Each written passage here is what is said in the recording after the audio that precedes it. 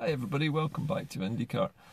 This is my Wednesday evening, shall we say, European election special, we'll call this tonight.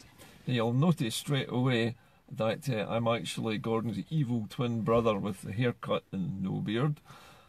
Actually decided just to have a break from the beard today, so left with the tash, nice haircut hopefully, and looking a bit clean shaven today for a change. Anyway, back to the subject at hand. So, European elections are coming up next week on the 23rd of May. And in these elections, we'll be asked to vote for a party. The party that we want to represent us at the European Parliament. Now, this will mean electing 6 individuals from Scotland to represent various Scottish areas or regions. And of these 6, we hope to get as many as 4. Now, it's very difficult to get more than about 2 MEPs because of the so-called d'Hondt voting system, which is a little bit like the second part of our existing Holyrood election system, where the party with the most votes will win a seat, and then there's another round of counting where the party with the most votes has its votes halved or a certain proportion taken away, and then the next party below that has more votes than that gets the next seat, and so on. So there's this complicated arithmetic which leads to a fairer sort of share out of seats based on the number of votes actually cast rather than the first past the post system. So it is kind of fairer, but on the other hand it's very unpredictable, and it is designed to prevent one party winning all of the seats, which is what you would expect it to be. So in order for the SNP to do reasonably well, we need to vote a lot, because in order for us to win more than 2 seats, we have to have a gigantic number of votes, so that even if the d'Hondt system does half it or take a third of the votes off it, or whatever the actual calculation is, that we've still got more than the next best party. According to John Curtis, the go-to guy for the BBC when it comes to polls and looking at trends, Curtis claims that the Scottish nationalists, as he calls them, are likely to have a very successful campaign. He's predicting up to 4 seats, which, to be fair, even by John Curtis's standard, is a ridiculously over-optimistic estimation. Could be that he's trying his best to give us the idea that we don't actually need to go out and vote SNP, that it's in the bag somehow, or that it isn't in the bag, and you do need to get out there and vote, and you need to get out there and vote in bigger numbers than ever because of the way the system works. Now, in the past, you'll remember that the SNP actually managed to bust the system at Holyrood and got a majority in a parliamentary election system which was supposed to prevent that sort of thing from happening, and yet the SNP actually managed to confound the system and broke it. It's possible, but only possible if we all vote like crazy in huge numbers, to do a similar thing this week, this coming week with the European elections. Now, you might be thinking, well, what's the point of a European election if we're going to leave the European Union anyway? And I must admit, I thought the same thing when I was thinking about this. Remember that no matter what happens with Mrs May's deal, whether it does go back to the Commons or not, we will be leaving the European Union on the 31st of October this year, because the European Union has said categorically it will not give any further extensions than that. They've been extraordinarily generous to us already, giving us such a long time. So the fact of the matter is that no matter what we vote in this election, the UK will be leaving the European Union. Now, you might think, well, what's the point of Scotland electing 6 MEPs if it's not going to do any good, if they're not going to be able to take their seats for very long? But the point of this really is it's not an election necessarily because we want to beat everybody else, or because we want to have more than 4 SNP candidates successful, although we do want that. The overall idea of this vote is to show the European Union and also the European Parliament that Scotland is very much a European country, and that the vast majority of the population is in favour of both independence and remaining for the moment as part of the European Union, or at very least trading with the European Union using a free trade agreement. So nothing says that better than voting for SNP MEPs. In other words, electing people who stand for independence and for being in the European Union. If we do that, then we will prevent people like the Brexit Party, UKIP, the Tories, the Labour Party and the Lib Dems from getting any seats in Scotland. It would be, I think, probably unrealistic to expect that we could prevent maybe a Labour or a Liberal Democrat from getting a seat. But I would like to think that we can keep the Tories, UKIP and the Brexit Party out of Scotland and have no more anti-European Union representation representing Scotland, because it sends the wrong message. We've had David Coburn for years now, and if you ask anybody who David Coburn is in Scotland, they won't know who you're talking about. He is the guy that looks like Mr. Toad, and he believes that Scotland should stay part of the UK, and he believes that we should leave the European Union. In fact, he thinks the European Union is, the Antichrist, and it should be left at all costs. So why would anybody vote for somebody like that to sit in a parliament in Europe where he wants it destroyed, where he wants to be out of it? Wouldn't make any sense. So I'm basically saying to you tonight that the best thing that you can do for the country is to vote for the SNP, because that sends a message to the European Union, a very clear message. Scotland is not an anti-European country. It never will be. And no matter what England does, Scotland will not be leaving the European Union. Whether or not we become independent immediately or not, we're not going to leave the European Union. And remember, Scotland is a country in a union with the UK. That does not mean that Scotland has to accept the decision that the English government makes to drag our country out of a union with Europe. I think if nothing has happened by October, and we are still no further forward, and it looks like this hard Brexit is going to happen, there are only two choices for the English government, and that is either a hard Brexit with no deal, in which case all bets are off and we leave empty-handed with empty pockets, with no deals, with no trading arrangements, and paying high taxes and tariffs to trade with Europe. Or the English government can say it's going to be too destructive for the UK and we're going to repeal Article 50, we're going to retract it, we're going to withdraw it. And that would end Brexit for good, it would stop it from happening. But would the British government have the backbone to stand up to people like Farage and actually do that? Personally, I don't think they will. It looks very much as if the Tories are jumping into the Farage boat at the moment. Nigel Farage is actually planning a tour of Scotland. Remember the last one they tried? He had a tour of Scotland and never even made it to the pub door last time. This time he's planning to have a rally of Brexiteers, of Scottish, supposedly Scottish Brexiteers, to rally to the cause of Brexit in Scotland. I don't know if he'll actually manage to get over the border this time, frankly. I think the man is an absolute lunatic. He preaches the gospel of leaving the European Union, but he has said that his party will have no manifesto, because a manifesto is all lies.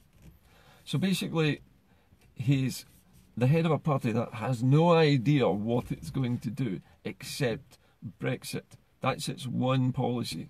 The one policy is to leave the European Union. And the English claim that the SNP is a one-trick pony, only wanting independence for Scotland. It's not. The SNP has policies across a huge, wide range of very important matters across Scotland. Everything from energy to industry, the environment, to farming and fisheries, to innovation, to medical health care, all kinds of things. We have policies on everything, and yet Farage has nothing. All he has is the politics of hating other people and trying to shut them out. He wants, remember, to privatise the NHS in the UK. He wants that to happen, and he wants American healthcare firms to come in.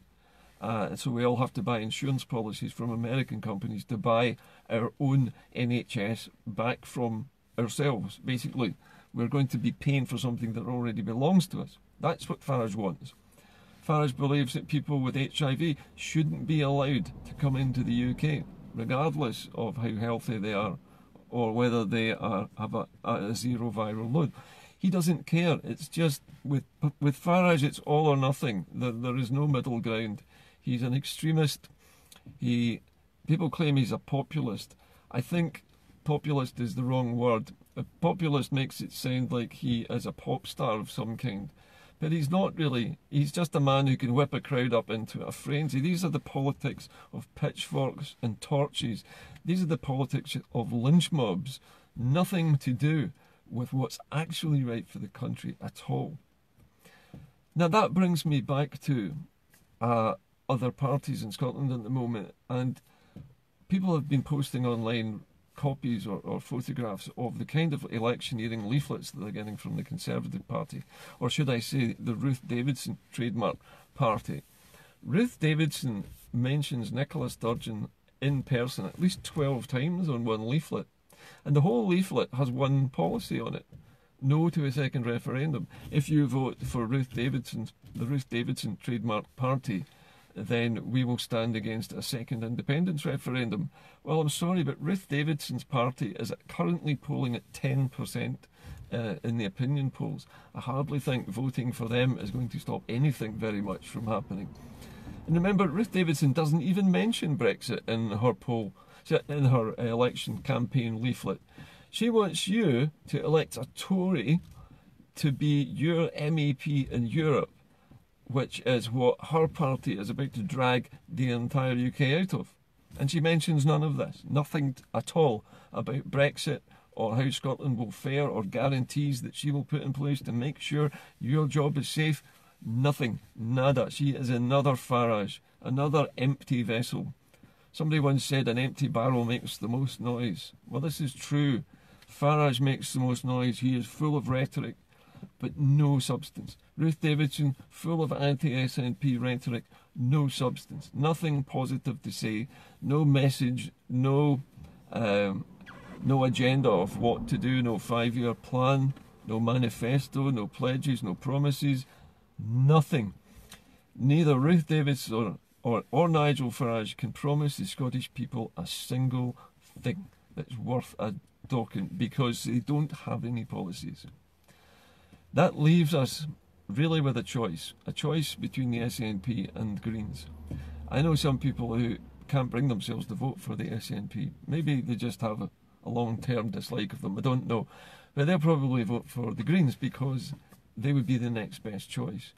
But for me, even though I am at heart a Green, I'm going to vote for the SNP. I'm going to lend them my vote for this, because I believe that this is part of the road to independence. This is part of proving to the European Union that we are loyal to Europe and that we are not bailing out of Europe with England. We're not going to allow England to drag us out. We're not going to be led out of Europe by Westminster at all. If we say that loud enough, we're not going to need any Section 30, because the European Union will see the way we voted and they'll know that the Scots take Europe seriously and don't want to leave it, and that because we are not being given any other choices, the only choice for Scots to avoid leaving Europe is to leave the country which is taking us out of Europe, and that would be for us to dissolve our union with England and to replace it with some kind of trading arrangement, so that we remain European citizens, that we remain part of the European Union, we benefit from its funding for rural infrastructure, for scientific projects, for research, for medical research, for farming and food production, that we remain linked to that key market, and that we have freedom of movement. We can go on holiday, we can visit friends, we can work abroad, we can go on exchange visits if we're students. You know, you can go and do your doctorate in a European nation and not have to pay a fortune for that. So there are a huge number of reasons why this election is important, but the biggest one really is to send that message to the European Parliament that we will be there in numbers. We do support them. Scotland is a loyal European participant, unlike England, which wants out. Nigel Farage maybe he's popular in England. Maybe people in England, he's the Messiah. He's a banker. He's a stockbroker. He's a suit, right? But he seems to be able to convince the working classes in Yorkshire that he's somehow one of them. Just because he drinks beer and smokes cigarettes doesn't make him a working class man. But this is the way he's presenting himself to these people. He will not answer any questions on any of his previous policies or his opinions on things. None of that will be answered. He will avoid answering those questions at all costs. The message is coming home loud and clear. It's leave Europe, Europe's bad, leave Europe. That's it. That's all you're going to hear from him. It's the same. I find myself making the same criticism of Farage that Ruth Davidson makes of the Scottish National Party, that they're a one-trick pony. But Farage really is a one-trick pony. He hasn't even got a party. He's got a bunch of people who say, I'm standing, but nobody knows who they are. Nobody knows how they were selected. Nobody knows where they live or what they do or what they've done. If they've got a criminal record, have they been vetted? Nothing. You don't know anything about any of these Brexit candidates. So it is important, and I want you to vote for the SNP on the 23rd, and I want you to actually turn out and do it. Because although this might not seem relevant to you because of Brexit, it's very important to Scots to get out and vote. Might not be important in England, but it's important here. And we send that message, and we send it in huge numbers. Europe must hear the message from Scotland that we do not want to leave the European Union. We are being held against our will by England at the moment. If they continue to deny the Section 30 order, we will have a referendum without them, without the Section 30 order, and we'll win it. And we will announce our independence, and we'll take it, because that's how independence is won. In other countries, independence has been won at the point of a gun. Here, we at least do it by peaceful means, by democratic means. And for the English government, and I'm picking my words very carefully here, the English government to deny the Section 30 agreement, it's not a permission, incidentally. It's an agreement between the English and the Scottish parliaments to respect the result of the ballot. That's all it is. It's not a permission slip from England. We don't need them to have the ballot. We are extending the courtesy to them that we will sign an agreement with them that means we will abide by the result. Even if it goes against us, we'll abide by it.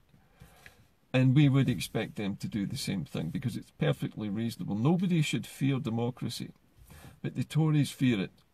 They fear it because they know that they're going to lose this time. That's why they're hanging on to the Section 30 order. That's why they won't give it. They could give it, and they should give it, and by all laws and morals around in the UK, and by all custom and precedent, they should give it. But they're going to delay it as long as possible. You heard what David Mundell said, that there would be no Section 30 order until after 2021. Which is the date of the Scottish elections, the elections to Holyrood. So he's basically saying you can't have a Section 30 order to have your referendum until your mandate, which you won at the last elections, has expired. In other words, he wants to wait until we've got no mandate so that we can't call a referendum, to then call a referendum, and then you'll give us a Section 30 order. Nonsensical statement for him to make. He's just basically toying with us and trying to provoke a response.